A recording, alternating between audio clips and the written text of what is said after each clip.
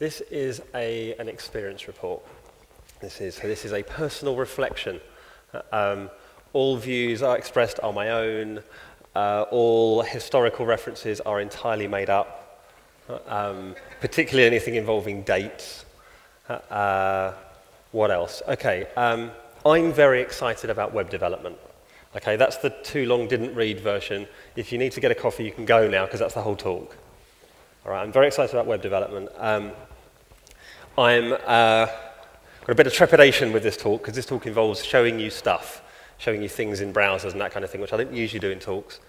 So what I've done is I've installed a very expensive device called a Scott Hanselman. And he's sitting in the front row. If anything goes wrong, apparently I just squeal, and it's voice activated. I go, Scott, it's all good! And he comes rushing out and rescues me. So I'm feeling okay. I've got a good feeling about the rest of this. I have 50 minutes to do a 1-hour talk that in the run-through was about 3 hours, so I'll start. The talk was going to be called, well, it's called The Browser is Dead, but that's only because the title slide's really small. It's actually The Browser is Dead, Long Live the Browser. So, okay, who's doing enterprise development, enterprise app stuff? So you're doing web things, but you're not doing them for millions of people, you're doing them for tens of people, or possibly hundreds of people, but those tens or hundreds of people eat in the same canteen as you, okay? And they know your email address, and they know your manager, all right? So, you know, that kind of world, not millions of people. Who's doing that enterprise-y? Right, you lot, you're my audience, okay? There will be no, here's how you scale this to 1 million people, and here's how you, I don't do that. I'm not in that world. I've been in the world of enterprise development for about, I don't know, can I say 20 years, delivering systems to internal stakeholders. So, they're a small captive group of people, and I work with them. So, here's the thing. Since the interwebs started, or rather not since the interweb started, since the World Wide Web started, and it's very important to make a distinction there. The internet has been around for a long time. The World Wide Web, much more recently. We had the browser wars. We had lots of different gangs being different browsers, creating different browsers, and they had their own gang language and their own gang dialects, and they spoke to each other in special ways. So Tim Berners-Lee unwittingly founded the first gang. I'm fairly sure he didn't realize the scale that the World Wide Web was going to get to. He wrote an app called World Wide Web, because he's an academic, and they tend to be quite literal about naming things. So that's 1990. Basically, between 1990 and 1993, nothing happens, because like 20 academics are using this thing. But then a group called NCSA produces a browser called Mosaic. And Mosaic's like, it's a graphical browser, and you can click through things, and you can, the internet's linked up, or the World Wide Web's linked up. The following year, Netscape produces Navigator, which is based on Mosaic. It's like trying to turn it into a commercial product. But there's a weird story here, that they started off saying it's going to be free, because all internet software should be free. And then it had like a big asterisk on it. Asterisk, not free, like that. So, but anyway, the following year, Microsoft noticed that the World Wide Web was happening, and they went, oh, we should have an opinion about that. And out came Internet Explorer. So that happened. And then the following year, Opera produced Opera. I'm just putting that there for completeness, really, because both the Opera guys live in Scandinavia. So by Opera guys, I mean users of Opera. And then, so there's a lovely quote by Jamie Zawinski. It's Zawinski's Law. Every program attempts to expand until it can read mail. Okay? Happened to Emacs, happened to Netscape Navigator. It grew and grew and grew. How do I add value to my browser? Do I make it a better browser? No. I put an email client in there. Everyone wants one of those. So Netscape Communicator happens. Then nothing happens. Then time passes. Okay? And then 2004, the new Mozilla Foundation releases a thing called Firefox. Firefox, originally called Firebird, being a reference to a phoenix rising from the ashes of Netscape Navigator. Like, let's just pull the browser out, the thing that we thought was cool, and redo that. So there's a big gap here. And then, again, a few years after that, Google produced Chrome. Keep an eye on that date. That's quite an important date. So Google produces Chrome. So these are your gangs. This is like laying out the turf where we're going to have the war. So what does the tech look like? Well, the tech looks like this. For about the first bunch of time, all you had was HTTP, HTML, and then cookies came along a couple of years into that. We need some kind of client-side state because HTTP is stateless. Request, response, forget, request, response, forget. So we had cookies. SSL, that's an interesting data point. That means people are starting to use the web for things that they want to be secure. Okay, that's handy. That might mean that business is happening on it. And then JavaScript came along in that time as well, which was a way of doing stuff in the browser. You'll notice that my slides tend to be a tiny bit more Spartan than Scott's slides. Otherwise, I'd have an animated GIF in here doing cool JavaScript stuff. So you have to imagine that. 1996, the browser gets Java applets, Flash, and XML. 1996 was a bad year for the browser.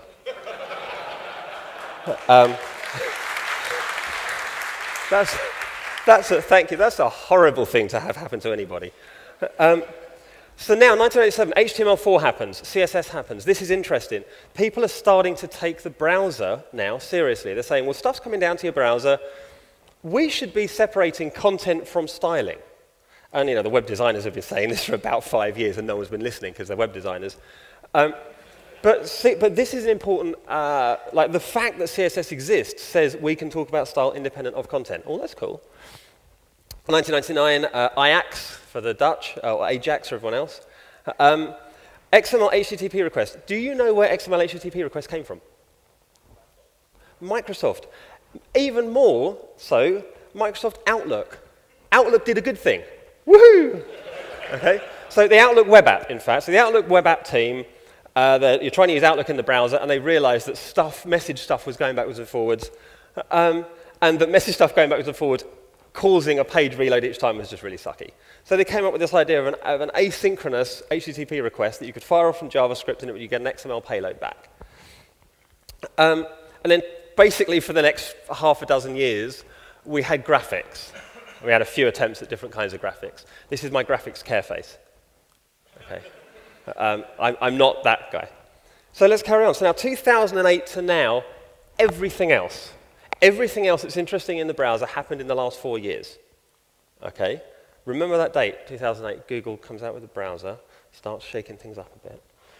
So you've got 2D and 3D graphics transformations and WebGL and CSS3, and this is still my graphics care face.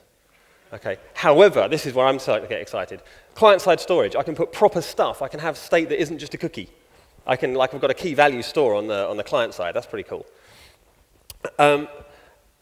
Traditionally, it's I ask my browser to do something, it sends a request, the request comes back. That's how the mental model of the web has worked. We now have this idea of server-sent events. So WebSockets, which is very, very high density, full duplex I/O. So for each TCP packet, there are 2 bytes of overhead. It's incredibly efficient. Event source, which is a much simpler model, but it's like your asynchronous style. So like at home, your broadband is very, very slow up and very fast down, because that's where most of the stuff comes. You don't emit video that often. Event source is the same model. It says, given that you're mostly pulling stuff down, it's like it's the natural extension of like long polling. So here's your tech, and then ECMAScript, which is like JavaScript all grown up, and proper DOM manipulation and those kind of things. So all of these have happened in the last 4 years. So where was I? What have I been doing in that time? So my background is C and Unix and C++ and then Perl. Sadly, then Enterprise Java for a bunch of time. So 1987, I went to college. I was there for 4 years. And I was on Pyramid OS X, which was the proper OS X. Okay, that's the real one. Don't know what you kids are on. It was an early Unix. I had things like Elm for sending email. I had Telnet and FTP for moving stuff around and logging into things. So this is the internet. The internet is still sending data around. It just wasn't sending data around as HTTP. So the internet is decades older than the web. And then for about, I don't know, a couple of years then, I was on Usenet, I was on CompLangC and CompUnix questions and CompUnix wizards and learning about stuff. So these are news groups. Usenet is like the precursor to Stack Overflow, but with crappy graphics, and the way you gain karma is by answering loads of questions really helpfully and people getting to know who you are. It's crazy, but it seemed to work. So in 1992, I remember this vividly, the first time I saw the web. So I saw the web, I was around my friend Phil Davis's house, and Phil Davis is a Unix guru dude. And he said, Dan, you've got to see this thing. It's the World Wide Web. And I said, what's that, Phil? And he says, look, and I've got a screen of text. And some things are underlined. And he says, that text is coming from a university, from like a college site. I said, okay. And he says, now look, I click on here, and now that's coming from a different college site. And I was like, oh, that's nice. He said, no, you don't understand. I was like, oops. Yeah. So I missed that one. Oh, I wish I could talk to me in 1992. 1997 was the first time I saw Enterprise Java. And this guy at work, I was working at an ISP at the time, and we were doing cool stuff, and then Java just came out, and then Enterprise Java came along. And this guy was raving about it and said, I was got JDBC and JNDI, and I was like, meh. And, you know, just saying, I was right. So, missed one, got one. So here's some stuff I've learned. So this talk is some rules I've learned and a little bit of code showing some of that stuff. So what's a browser for? Okay, so my model of a browser up to mid-zeros, okay. What's the right word, collective noun for the first 10 years of the 2000, I don't know, noughties. Browser is for rendering J2EE servlet output. That's what it's for at work, and at home, it's for displaying brochure websites, blink, marquee, tag. Okay, bing, bing, bing, bing. Oh, magenta. And suddenly some stuff happened, and this again is my personal recollection of this stuff. Other things were going on. These are the things that I remember really landed for me. I was using a thing called StreetMap at the time, which was like, it was like little snippets of the A to Z of London, like basically like a street map, and you'd put in a postcode or whatever, and it would show you a little bit of the street, and it looked just like the A to Z map, but on your browser. It was kind of cool. And then Google Maps happened, and I was like, hang on, this is a drag. And I don't know if you remember the first time you clicked on Google Maps and dragged the mouse off the edge of the browser, and the thing kept going. How does it know? It's off the, how does it know? It can't see anymore. If you're Google Maps looking out of the browser, the mouse is gone, okay? So I just thought that was magic. So I'm using Hotmail and sort of webmail clients, and then Google Mail comes along and just blows everyone else away. And you can see what's happening during this time is they're driving the technology forward. So Google Gears, which is proper client-side storage, occurred because Google Mail is your mailbox, and they needed to put your mailbox somewhere. Yeah, so they came up with this technology. Google Docs. This is not a fanboy Google thing. I'll just come to this in a minute. Google Docs disrupts Microsoft Office. Everyone's using Microsoft Office, apart from the 7 people who are trying to use OpenOffice for ethical reasons and hating it. Okay? I was one of them. I love it as an idea. I just wish they would take all of the features out and make it work. And what I'm thinking is this. They're not a search company. They're an ad company. For an ad company, they've got some really smart tech. But okay, so here's what I learned. The first rule, the first thing I learned is everything is asynchronous. Our mental model of a browser is based on our mental model of a green screen, or certainly as developers. So on a green screen, I type something in, it goes off to the mainframe does some stuff, and I get a response, and I get output on my console. I type something into my URL, or I click on something in the browser, a request goes off, a response comes back, and it gets rendered. Okay? But that isn't what happens. And as long as we model it like that, we're going to fail. We're going to miss the point of it all. So everything's asynchronous. When you send a request off, what happens is some stuff comes back. As soon as the browser can figure out what the other things are it's going to need, it sends off a bunch of other simultaneous requests and says, hey, I'm going to need that picture, I'm going to need that fave icon little thing in the corner, I'm going to need this, and this. And they all come back, all kind of scattergun, different, not in the sequence I asked for them, and I wait till I've got them all back, and I render your page. And if I'm clever, I can be doing some preemptive rendering and space. There's some really clever stuff going on in browsers. Okay? So everything is asynchronous. And so that means any kind of request-response model is just selfish programming. So think of it in terms of a bar, okay? Because we had a beer-related talk this morning. It was quite fun. Adrian Cockcroft talking about bottlenecks, using beer bottles. So here's what happens. Is in a British, I don't know if you guys, well, you've got a nearly British pub just down the road here. And you go in there, and I love that they act like a British pub, which is you have to go up to the counter, you wait, And then, and eventually say, what would you like? Oh, I'd like some beers, please. And they go off and they get the beers one at a time, then the next beer, then the next beer. And then eventually all your beers arrive, and then you hand them some money, and now you can go off. Okay? Go to an American bar, and this happens. You go in with your buddies, and you sit down. You start your evening. A beer fairy comes over. Would you like some beers? Yes, I would like these 5 beers.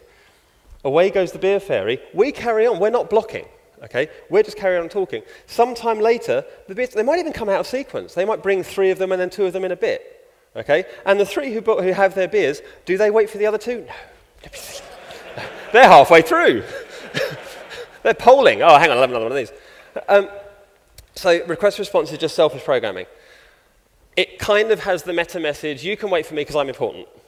Okay? You've asked me to do this thing, you block there and I'll come back to you when I'm good and ready. Okay? So the corollary to that is that modal dialogues are rude. Anything that pops up and says, I know that the most important thing you need to be looking at right now is this, so I'm going to put it in your face. Okay? And the second corollary is that surprise modal dialogues are even ruder. Oh, luckily, that's only fake. Because how irritating is that? Yeah, I was at a conference last week in Cambridge, and that happened in the middle of a talk. And it happened in the middle of a talk by a UX designer, which I thought was desperately ironic and really unfortunate, and then the machine rebooted. Thanks for knowing what's the most important thing for this machine to be doing right now for me. That's great. I'll just stand here and walk around for a bit, right? Was how the next 10 minutes went. So here's a wild-ass theory I have. This is one of the reasons people like Node. People like Node and these single event loop models because you're not allowed to be rude in that way. Okay? The culture is don't be rude, is give me a callback or respond to an event. Plus, I don't know if you've come across the acronym MinSwan. It's from the early days of the Ruby community. It stands for Mats is nice, so we are nice. Okay? So Mats is the guy who invented Ruby, and he's a nice guy, so that's why the Ruby community is nice. I'm extending it to RinSwan, which is Ryan is nice. So we are nice. And Ryan Dahl's the guy that invented Node. But anyway, if you just assume you're not the most important thing, you're going to get somewhere. Right, I need to speed up because I've got tons of stuff to talk to you about. So I want to look at that response, the thing that came back. Server sends it to me because you asked for it. I say, can I have this thing? Yes, you can. Or maybe just because it likes you. Here, I think you should have this thing. But it's no use unless you can see it. Okay? So the browser's going to render it for you. So what does it look like? It looks like this. Except this is not a page. This is not a page. What this is a big string, okay, with lots of angle brackets in that gets streamed over the wire into your browser. And once your browser gets all of the string and does all this, it goes, I can turn this into a page and render it for you. Okay. So what we're really doing is we're templating, because this thing here is a little app I'm going to write, and it's a coffee shop. Sorry, it's not a coffee shop, it's a venue guide. So I'm in Aarhus, and I want a venue guide. I want to know what good coffee shops are around here. So what do? I'm going to make a little app that is going to have lists of these coffee. There's only one in here at the moment. So you can see this UL is going to be a list of things. This LI here, this probably isn't in the template on the server. This was probably dropped in by some templating language. Okay, so that's what we're doing. So I just want to briefly talk about templating. So in J2EE, again, this is my experience of this. We started with JSP, boo, hiss. And then Velocity came along to make it all better. Hooray! And then Velocity became Turing complete and had macros and all sorts of crazy stuff. Boo, hiss. And then we had string template, which was simple. Basically, all these things compile into a function that emits HTML. That's what they do. Then Ruby on Rails came along, and Ruby on Rails had ERB and mustache and partials and things, and they compile into a function that emits HTML. Okay, great. But luckily, Django has the Django template system, which says 2 things. It says that the Python guys are doing the same thing, and that the Django guys aren't very creative about naming things. And the Django templating system, guess what that does? Compiles into a function that emits HTML. Okay, so what we do is, over the years, we try and get better at doing server-side rendering of HTML templates. Okay, I think we're solving the wrong problem. Okay, we're doing the template and data combining thing to emit the HTML on the server, because that's where we assume the grunt power is, and that's where we assume all the information is, because we forget that what we have is a full, pretty much, operating system in the browser. Separation of concerns 101, right? How are we going to do this? So here's the second thing I've learned, and that's made web development very different for me over the last few years. The DOM is the template. I can do stuff in the DOM. Okay, let's have an example. This is the point at which I put the Hanselman device on standby. Okay, right. And let's see if this works. So that's the first thing I want to do. And that's the second thing. How are we doing? Oh, hey, you can see me. Look at this. Right, git. Check out x1. So I've done all my little steps and steps. Okay. So, what have I got? By the way, just to show you how easy this is, I'm handicapping myself by using Windows. All right? I'm using a DOS prompt. I'm using Notepad++. I'm using no fancy IDEs, tools, command line trickery, anything. Okay? That's how easy it is to get started with this stuff. So I have an index.html. So let's say start index.html. Ooh, there, look, that's my app. And we can view source on that app, and we can see. This is my guide. Okay? So this is what we're going to have. Now, let's assume this bit here, can you see my mouse? Yeah, is that all working? Hurrah. So this thing here is the bit I want to template, right? So this is for every single one of these, I want to put a list item in here. So what do I do? Well, I am not Scott. I will not stand here and type this for you. I'm going to cheat. Okay, I'm going to do this. Phew, that's how fast I can type. Because now, I can go like this. Oh, still looks the same.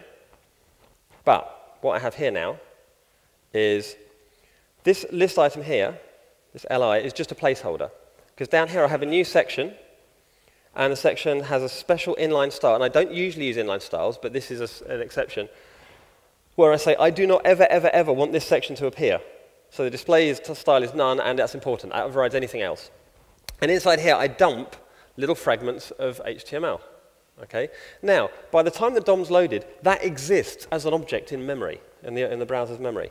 So what I can do is I can have a little function here called add summary item, that I give it an item, and an item has a URL and has a description.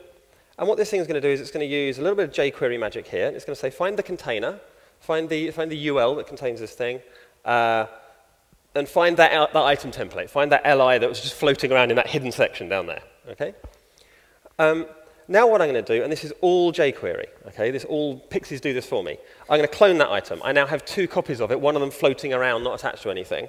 Okay? That one that I've just cloned, I'm going to pop that on the end of the container. What that does is it gives me a new list item. Okay? And then, now that new item, I'm just going to drop some values into it. I'm going to find the thing that's got a class of URL and drop an href in. I'm going to find the thing that's called a class description. I'm going to drop some text in. That's it. Okay. So let's see if this works. Down here. Now. Ha ha ha. Thank you, Microsoft Thingy Viewer. You can go down there. Thank you, Scott, for some excellent coaching last night.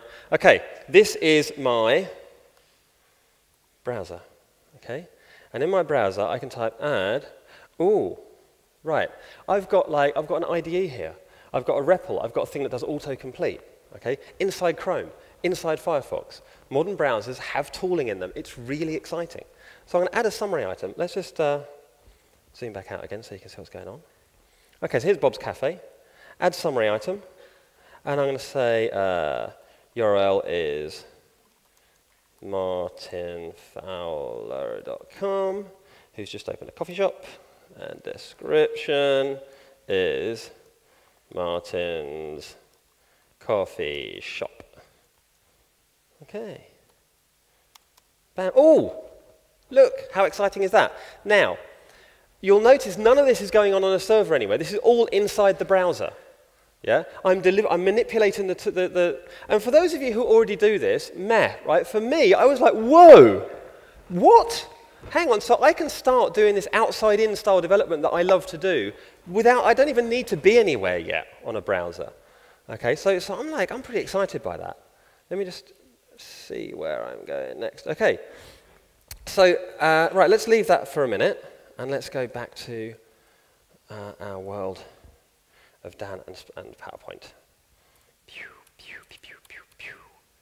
And we're back. Right, there's an example. So, Here's the thing, jQuery knows about DOMs, so you don't have to. Okay? Everything about finding stuff in the DOM is just CSS selectors. You don't need to learn a new thing. If you know how to do the hash blah for an ID or a dot blah for a class, you can find stuff. Okay? And jQuery lets you iterate over those things. It lets you group things. It lets you do all kinds of clever. It moves it around. And what you're doing now is you're manipulating an object graph. You're not sticking strings in other strings. Okay? This is a really powerful thing to have in your back pocket. So the observation I have, and this is the one, if you take nothing else away from this talk, learn JavaScript. Okay? Absolutely learn JavaScript. There are people who knock JavaScript. There are nasty, dirty, dark corners of JavaScript. Don't use them. Okay? Do enough CoffeeScript to know what good JavaScript looks like, then stop doing CoffeeScript.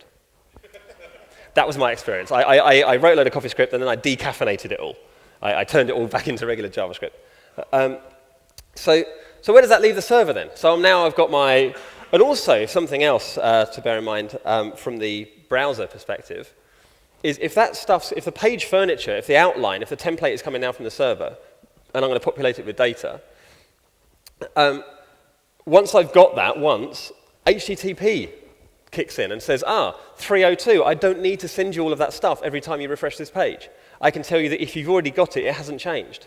So now I just send you the data. So you're making more performant things by doing less. How cool is that? So where does that leave the server? Serving data. It's not serving streams of strings with angle brackets in. It's just putting the stuff in there. Yeah? So that meant a new generation of app servers came along. Sinatra was the first one I saw in Ruby. It said, you know all this stuff that Rails does? What if all you did as a web container was you get a URL and you send stuff back, and the stuff that goes back is mostly JSON. It's mostly just data over the wire, you know, or static content. What if it was just that? And so this tiny little thing called Sinatra came along and was that.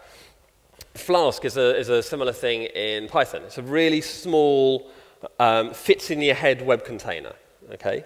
Joe Warnes recently wrote a Java web server. Who in their right mind in 2012 would be writing a new Java web server? Surely that's a solved problem. Yeah? No, because every single Java web server out there is a servlet container, is massively complifying sending data to people. Because that's what you want. You want HTTP in, stuff back. Okay? And the stuff back might be XML, might be JSON, might be some, whatever it is, static content. But that's mostly what you want. The servlet thing, that's a vestigial appendix. Okay? And then Express and Connect in the Node.js world. These are like these small little stacks that just do this stuff really well. So that's where the server is. So that's my next rule. And it sounds really obvious, but it's incredibly liberating. Okay? The server serves data. That's all it does. What does that mean? That means it can do it really, really well. It doesn't need to also be the thing that does templating and merging things together, and also the thing that does caching, and also the thing that does, right? It can just be a server of data, which makes it a much simpler thing to reason about. It's serving data, not serving objects. Okay? And certainly not transfer objects. Transfer object is an oxymoron. There is no such thing as a transfer object. You transfer data. You transfer representations of things. Let's have an example. Invoking Hanselman. Okay. Pew, pew, pew, pew.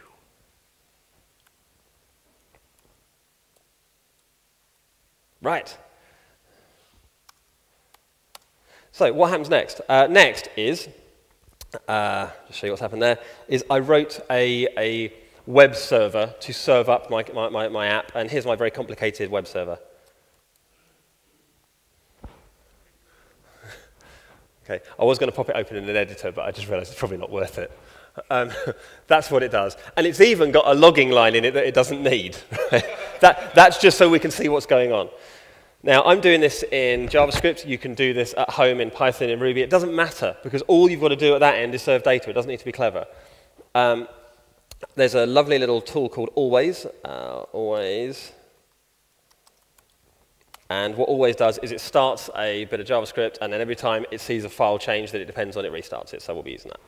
So what does this mean? That means that now my browser, which is currently on file, blah, blah, blah, if I go to localhost 8080. Oh, this is so exciting.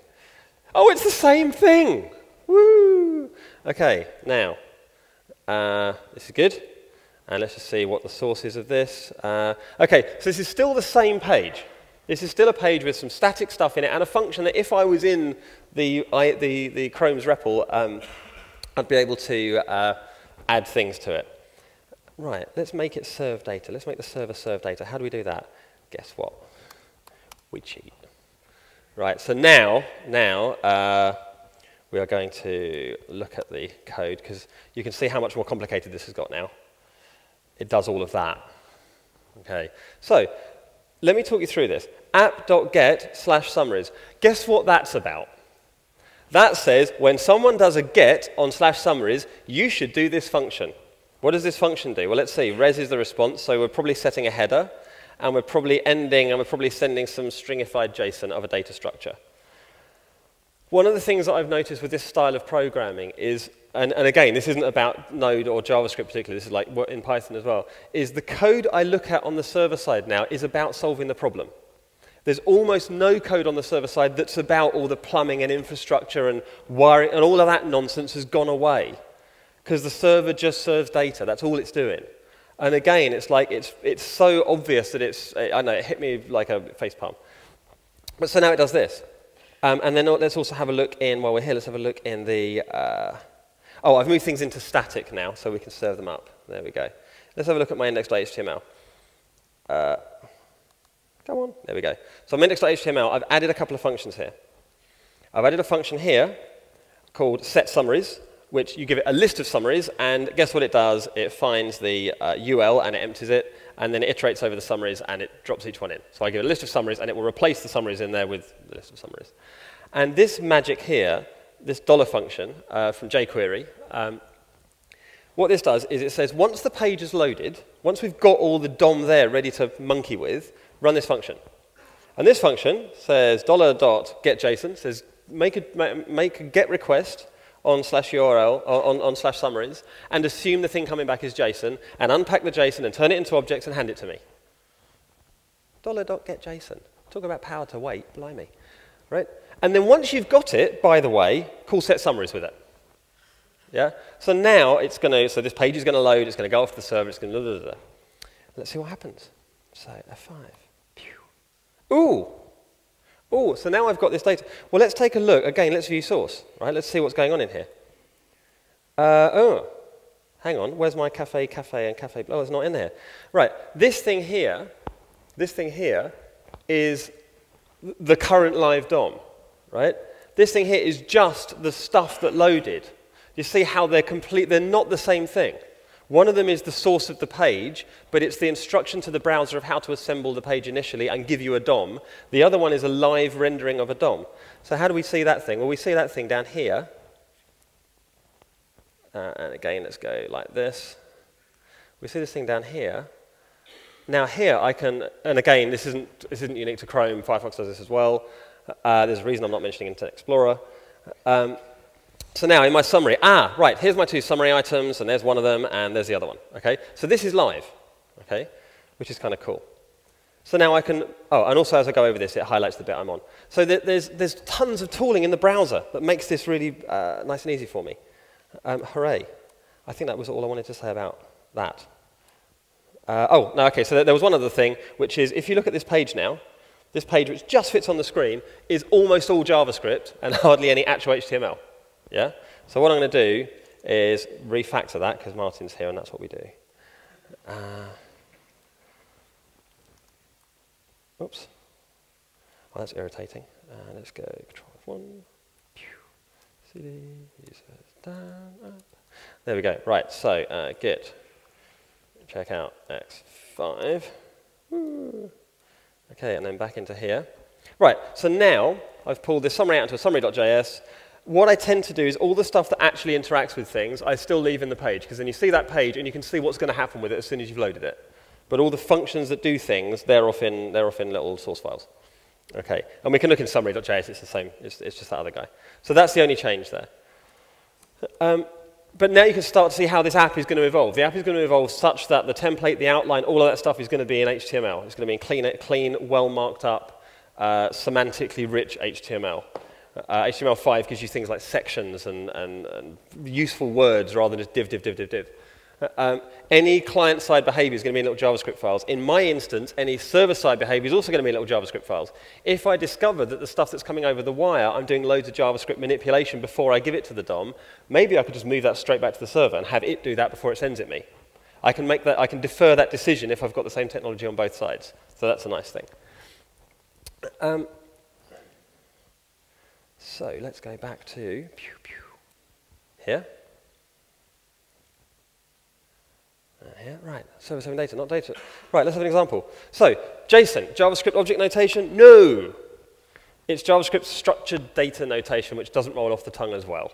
Okay? But it isn't objects. Get over objects. You're sending data around. Okay. So, how are we doing? It still looks a bit 1999. Let me show you. Oh, you can't see that for now. Still looks a bit 1999. So remember I said I was rubbish at design, right? I'm going to show you. I'm going to show you how rubbish I am at design. So back to here. And just to really rub salt into this, so this is already my fairly ugly web page, okay? I'm going to add a form. I'm going to add a little form that allows you to create a new venue summary, okay? So I'm going to do that by checking out version 5, like this, and I reload this page. How sexy is that? How do you like them square borders and stupid things and stuff and whatever? Okay, this is how almost all of my web apps have ever looked. I'm not that guy. Okay, luckily some very, very smart people at Twitter are that guy, and they open sourced a thing called Bootstrap. Now it's not the only one of its kind, again, but it's the one that I find by far the easiest. And what they have is designers. And what designers do, it's not about gradient fills and curve, but what they understand is balance. So they understand which fonts look good together. They understand what proportion of small should be compared to a standard size font. They understand how to line things up in a way that makes sense to the eye, because that's a whole nother domain that I don't have an expertise in. So I fake it. And what I'm going to do is this. View source on here, okay? So I want you to look at this and remember it. Okay. Actually, I don't. That's fine. But now I'm going to make a one-line change. Okay. Watch that. Do you see that? That one-line change here. Okay. That's the line. Line 5. I added a single style sheet. Now. Whoa. I mean, it's still not great, but whoa. Okay. Now, so the only markup on here is, so this is, where is it? H1, small. I've just said it's small. And Bootstrap has said, I know what small means. Small means I'm going to make it a smaller font. I'm going to keep the same width. And there's a conversation about kerning we can have. And I'm going to grey it slightly, but I'm going to grey it the right amount so it looks like, wow. I don't even know how to start processing that. What I do know is that I write the word small and that happens. Okay, and I'm down with that. But there's lots of subtle stuff as well. So, this label is for an area. Now, look, see that lovely blue glow? Ooh. Ooh. I'll do that again. Ooh. Okay, it's gorgeous. And that blue complements that blue. I've done nothing on this about coloring on this at all. It turns out that this blue is in the same part of the eye range that looks sympathetic with this blue. And the mouse over blue, the slightly darker blue, again, is all part of the same palette. So they've come up with a palette of colors that work together. Okay, I don't even know how to tell you how cool that is. And also, it's all up for grabs. So you don't want a whole bunch of sites that all look exactly the same. But what you can do is they give you the hooks. So this isn't written in CSS. This is written in a superset of CSS called less, which is it's structured. It allows you to do hierarchical stuff, and it has variables and really simple extensions to CSS that make it more usable. And what Bootstrap has done, or what Twitter's done very cleverly with Bootstrap, is they've given you the hooks at the top, so typically just variables and values that you can change, that mean that you can create a still completely self-consistent different color scheme, or different styling, or different layout. So remember, all I did was this one-line change. Now, when I'm designing apps like this, I typically have the jQuery API open in one browser tab. I have Bootstrap open in one or two other tabs. I typically have underscore, which is a lovely functional programming-y type library for JavaScript. So I have a bunch of things open.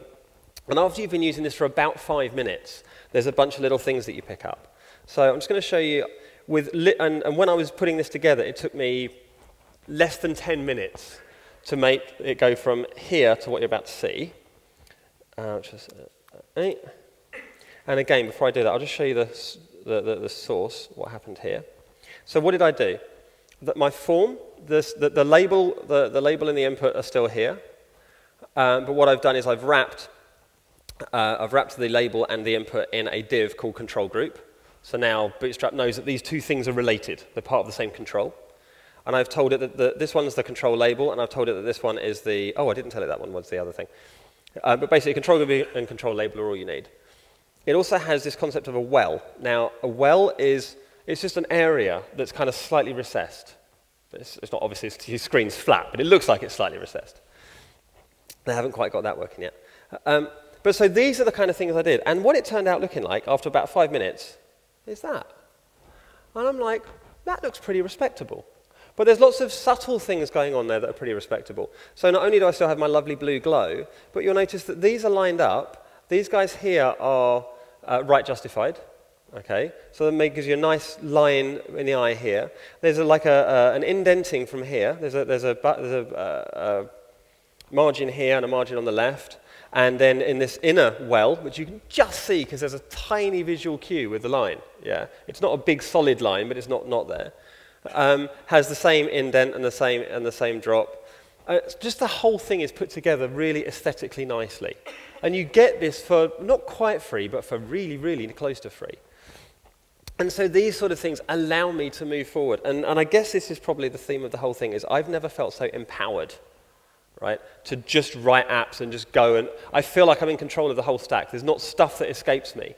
Whereas, I don't know, using just sort of rich desktop clients, there's so much stuff. And I've been using, I used Swing in Anger for many years. There's a ton of stuff I don't know about Swing. Okay? I speak to .NET guys who have a similar experience with C#. Okay, that's all I wanted to show you with that. So,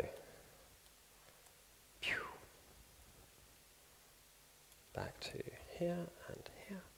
Right, so Bootstrap knows about styling, so you don't have to. So, so there's a theme here, right? And the theme is rule 4, which is someone's already solved it. Whatever it is, yeah, you're about to try and do with web apps, you enterprise folks, right? Other people have already solved it, which is fantastic, because it means you can focus on the problems you're trying to solve. And it means a little bit of Googling, and a little bit of Stack Overflow, and a little bit of mail lists, and all the answers are there. And also, it has to be said, for open source, the docs to these things that I'm describing are spectacular. I mean, really, really like tutorials. I mean, just the official docs are like tutorials and API reference and all that stuff is really rich. And then there's tons of blog posts and stuff getting started. So someone already solved the DOM, right? jQuery. jQuery solves the DOM. It means I can control it. Sizzle is the subset of that. John Resnick pulled out the subset of that, which is the CSS selector part. So if all I want to do is grab bits of DOM and do stuff with them in JavaScript, and I don't need any jQuery for anything else, I can just use Sizzle, which is tiny. Zepto is a similar thing. So it's jQuery flavored, but it's much smaller, and it's designed for mobile devices. I didn't even talk about like data binding. Data binding is, again, spectacularly easy. There's lots of models for this. There's Knockout, which is more your traditional data binding. You tag each of the things that you want to be data bound into some JavaScript code, and there's callbacks and that kind of stuff. Backbone is a bit more inside out, so you start with the data and essentially sort of bind outwards from that, which is great if you're going to be putting an app on multiple different platforms. Because your view model, if you like, the model of the stuff in the client side is the same on all the devices, the rendering of it. Remember the template's different because we're templating? Well, the template in one is going to be a DOM, the template in another is going to be a different thing on a mobile device, say. Angular goes one step further. Angular says, imagine the DOM was well, given that the DOM is the interface, it's a bit crappy. It's a bit missing of certain affordances that would make it a really good event source, for instance. So what we're going to do is you load your page, you have some Angular code, and Angular effectively pre-processes your DOM into another DOM, which has all these things hanging off it, and that's what gets rendered. I haven't fit it in my head yet, but I think it's quite clever. JavaScript, okay. So everyone bashes on JavaScript. Oh, it doesn't do this, and it doesn't do that, and it's different in all the different... Okay, that's true until you use something like underscore. If I use something like underscore, all of my... anything that's sequency, so maps as a sequence of key value pairs, or lists as just a sequence of elements, I can use all of the functional affordances on, like, I've got map, I've got reduce, I've got inject, I've got all of those things. And zip and all these things are just built into underscore. So it gives me a uniformity, so I don't need to worry. And again, enterprise software, okay? I'm not designing for people running IE7 or whatever. We just simply say, we're using Chrome, we're using Firefox, we'll test for those, and if you're not using those, then you can't use our apps. And that actually works pretty well in the enterprise as long as people see what they're getting. They go, oh, actually, if that means that we can get this stuff this much faster, this much better quality, yeah, sure, we'll have that. And we've found I find it's been very easy to get the adoption for that.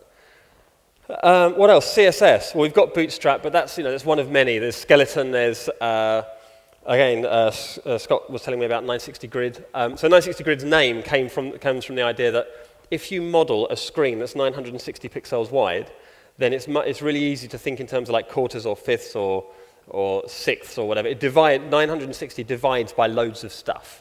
So it means you can have 16ths of a page and they all look the same. So it's a good grid size to use. And Bootstrap took that idea and they said, okay, we'll have a 960 grid, but we'll make it really easy to do chunks of it.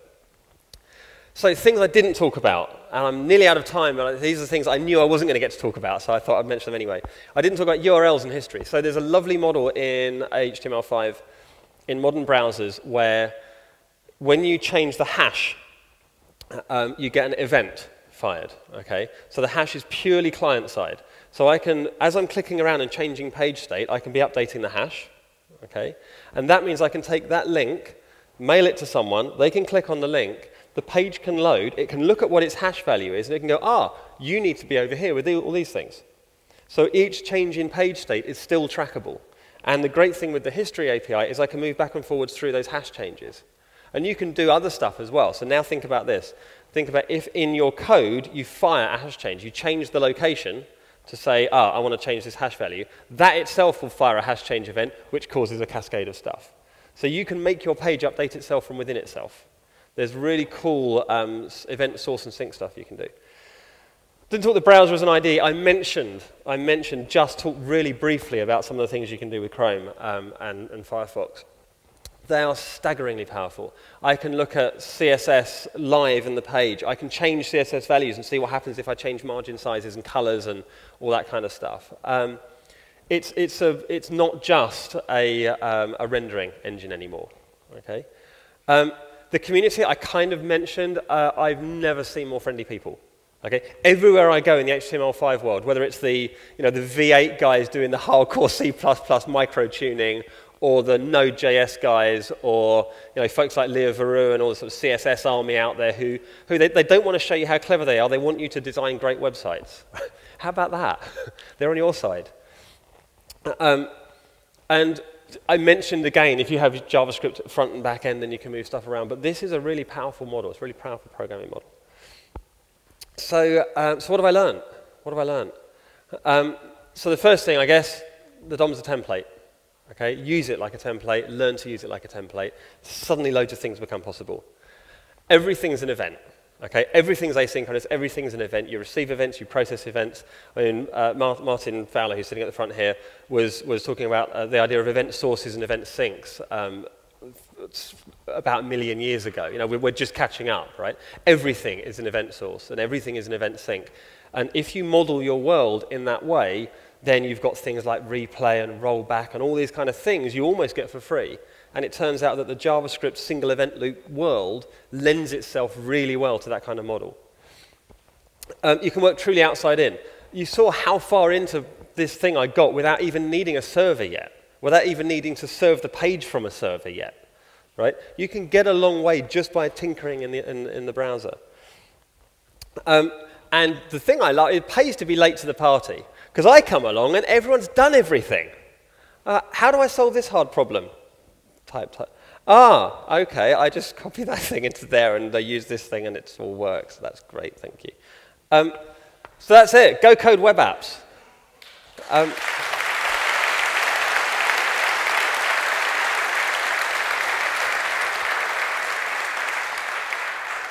Thank you. Have I got a minute for questions? No, it's coffee time. Go get coffee. Thanks.